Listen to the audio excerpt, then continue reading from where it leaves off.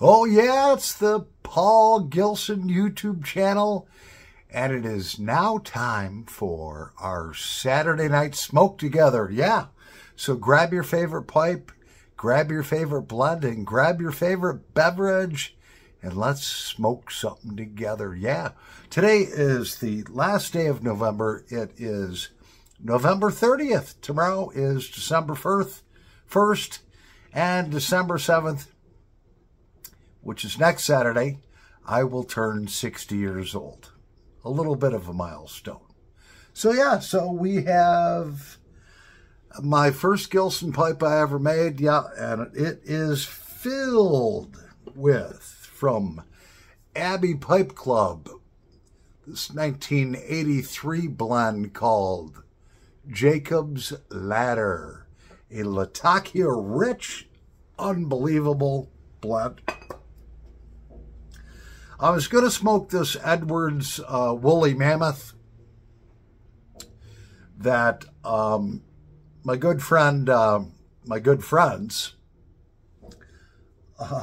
Garrett and Katie Crozier sent me, but that stuff kicks my ass. I can't smoke a whole Gilson bowl full of that. It's just going to kick my ass. So, all right, so let's start something on fire. Yeah, and we'll figure out what we're going to talk about. Got a couple things. This is going to be a really, really good show. This is going to, I think, shed some light on some subjects that maybe somebody needs to hear. Here we go.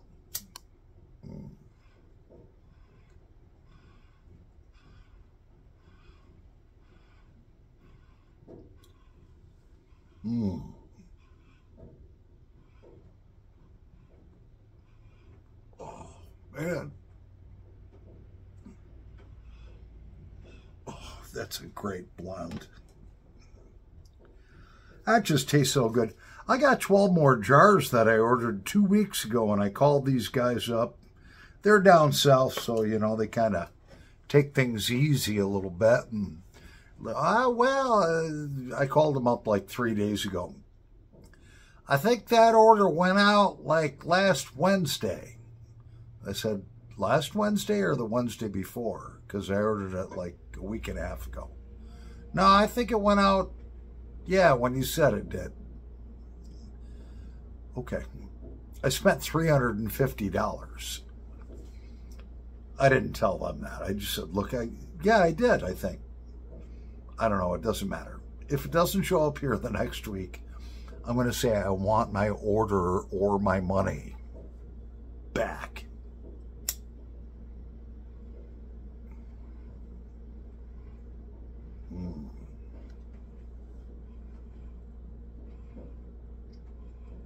Oh. You got to be careful too. Otherwise, this blend will bite you in the ass.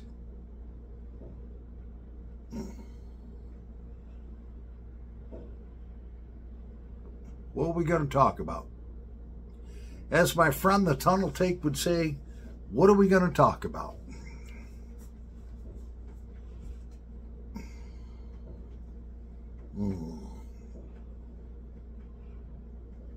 Wow. Let's talk about your daughters.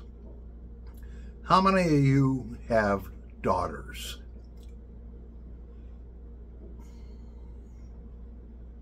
I have 4.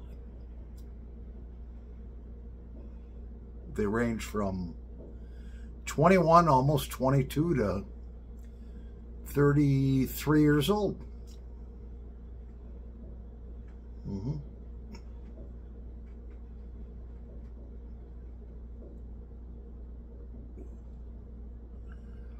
What do you think your responsibility as a father is? Let me just share. All right, think about that for a second. What do you think your responsibility to that young lady is as her father?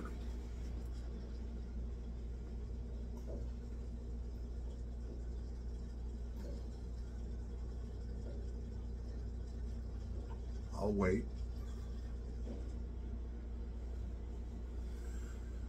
Well,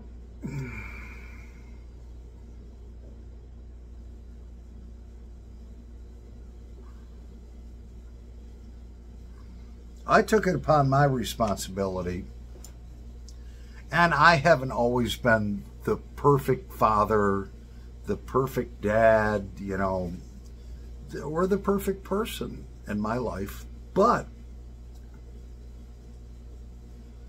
I raised my daughters to be princesses.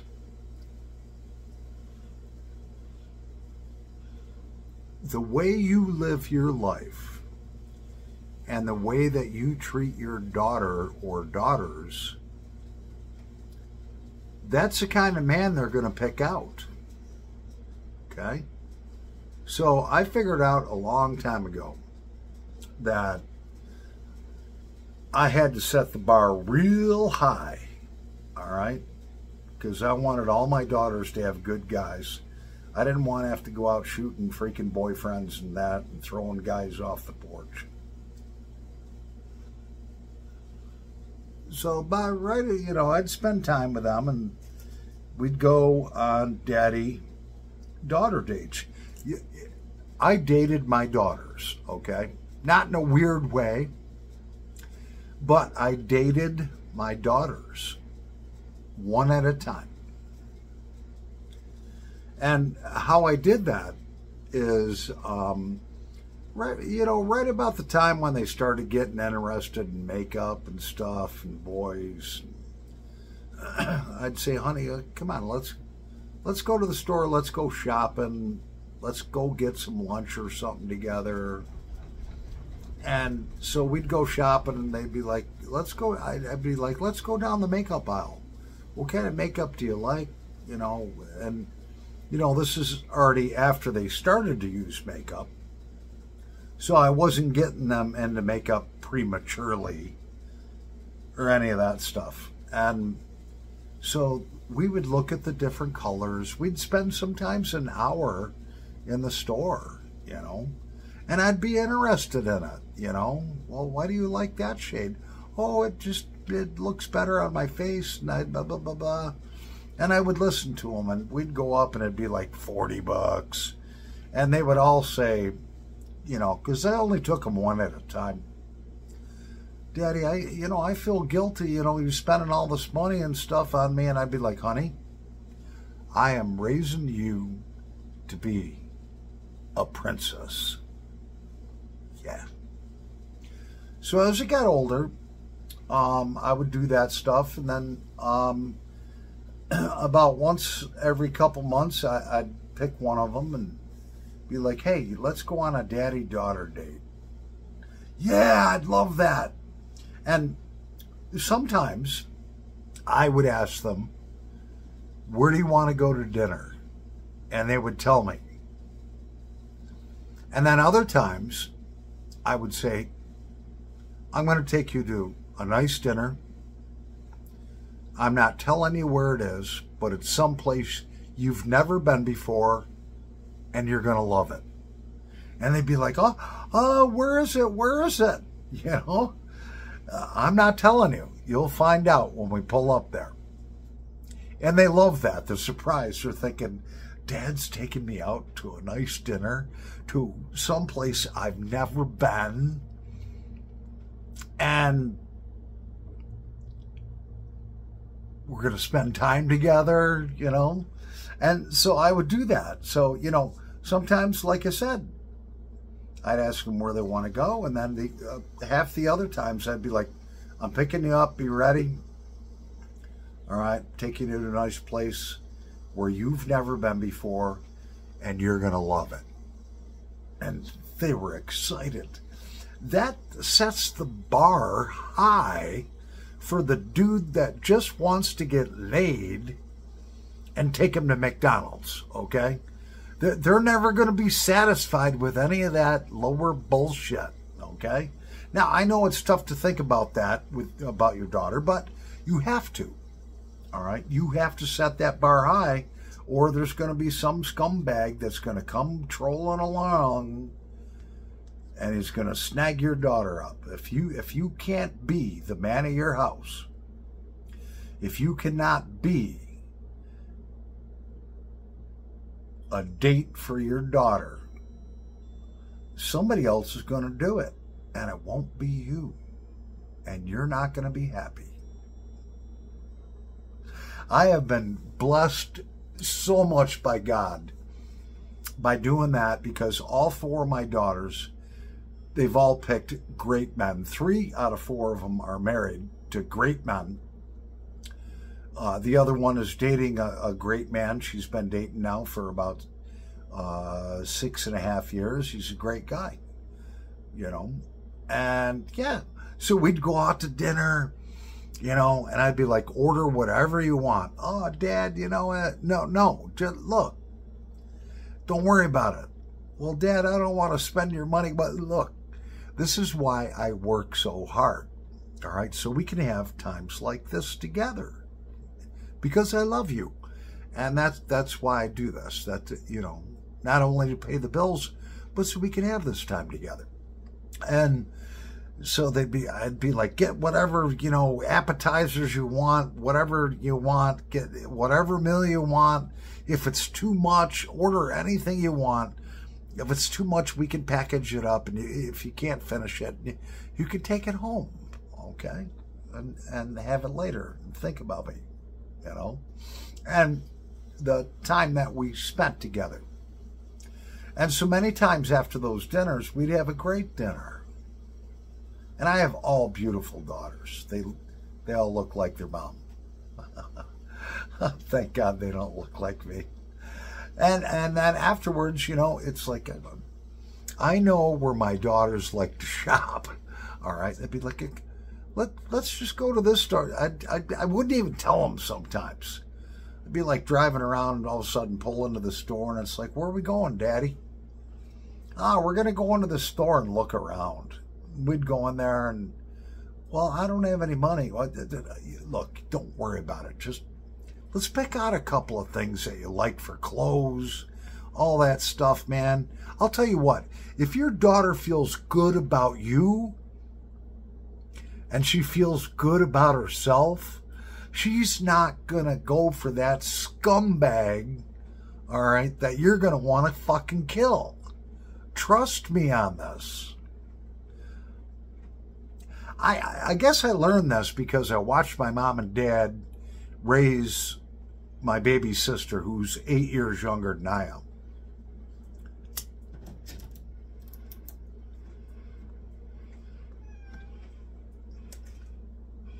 And my mom always said to my baby sister, hey, we're raising you to be a princess. Now, my daughters, none of them are materialistic. They know what a working man is. They know that when I took them out to dinner, okay, the bill was 70 or 80 bucks. They knew if I took them shopping, it was 40, 50, 60, 70, $100. They knew that. They knew how much I made. They knew the sacrifices that I was doing. So they didn't expect me to take them on $1,000 shopping spree. Never. Oh, no, never. They knew I worked hard for my money. If you got sons, you be a hard-working man. Expect the same from your sons. It's different with sons than with daughters, and I will tell you because I've raised 6 sons and 4 daughters. You don't let them sit in there all day and play video games and eat and not work, okay? And pay their cell phone bill, pay their car insurance. You don't do that, okay? And look, you can do whatever you want to do. But if you want to raise a real man, if he wants something, you better teach him to work for it. Right from the time they're about 2 foot high.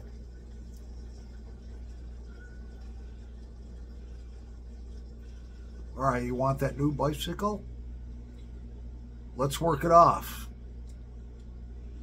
You want this, you want that? You work for it. Traditionally, a man has been the breadwinner,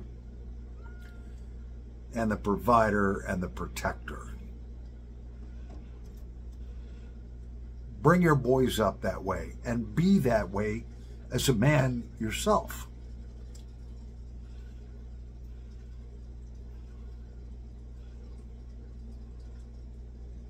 I was fortunate that we had a family business for 22 years. All my sons worked for me, and I had high expectations from them. I didn't put up with shit, all right? I was very nice to them. They got breakfast and lunch and dinner on me, bottled water, Gatorade, all that stuff. But I expected them to work as hard as I did on that job site. And if they didn't, I would say, hey man, you're slacking off. Come on, we got to hustle up. Or if they wanted to argue and create drama, or didn't want to listen to me, I'd say, you're fired. You're fired. Go in. Look, it's 2 o'clock. I'm stopping your clock now. Go sit in the truck, turn it on, turn the air conditioning on. I was hard that way. When they challenged me, I would not be challenged. And that's the type of father you need to be. You got to set that bar high for them too, so that they can go out and get a good woman.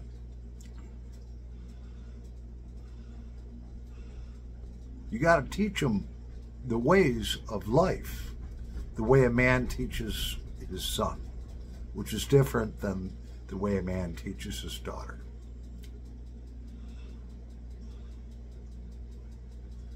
I gotta let my cat in. I'll be right back. Next, we're going to talk about something else. Oh, by the way, every time I fired one of my sons, we'd go home. I'd pay everybody at the kitchen table. And then the one I fired would tell their mother, "You fired me today." And she'd be like, "Why'd you do that?" And I would tell her he was being insubordinate or, you know, whatever. And I was easy. I was hard on them. I had a high bar of expectations, but I was easy on them because I took care of them and I loved them. I gave them hugs all day, kisses on the cheek, doing a great job. But if they fucked up, all right, and they fucking stuck that chest out thinking that, oh, I'm 16, I'm tougher than you, I tumbled with more than one of them on the front yard of a job site, all right? I'm telling you. Fucking not fist fighting, but tumbling and wrestling. Look, man, I might be a lot older than you, but I'm tougher than you are, and you ain't fucking gonna get your way. All right, you're fucking fired. And their mother would say, "Oh, you can't do that. You can't. You just can't fire him." I said, "Yeah, I did. He's fired until further notice." "Well, you can't do that." "Really? Okay. Here's the keys to the truck. That key opens the trailer that holds all of the equipment that does the jobs. Here's the job lists. You go out tomorrow and you do the work. You can rehire him right now. You go do it." "Well, I can't do that." I said, "No shit. All right.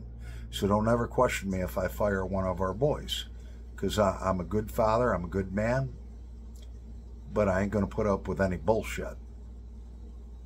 Insubordination, thinking they can do things their own way." Well, you know, the bedroom was a little cold for a couple of weeks after I said stuff like that, but finally she got the point, and they did too. They were not going to hold me hostage for nothing. And they are all good, strong, hard working men now because of it. Do that with your children. I think we're going to have time to go on to the next subject. We'll save that for another night. Well, I'm Paul the Pipe Guy. I hope that you enjoyed hearing what I had to talk about during our smoke together. Yeah, God bless you all. Tomorrow's December 1st. Happy December 1st. Yeah. Oh, yeah. Paul the Pipe Guy. Live from the outskirts of Rochester, New York, in the United States of America. Yeah. And treat your grandchildren that way, too. Over and out.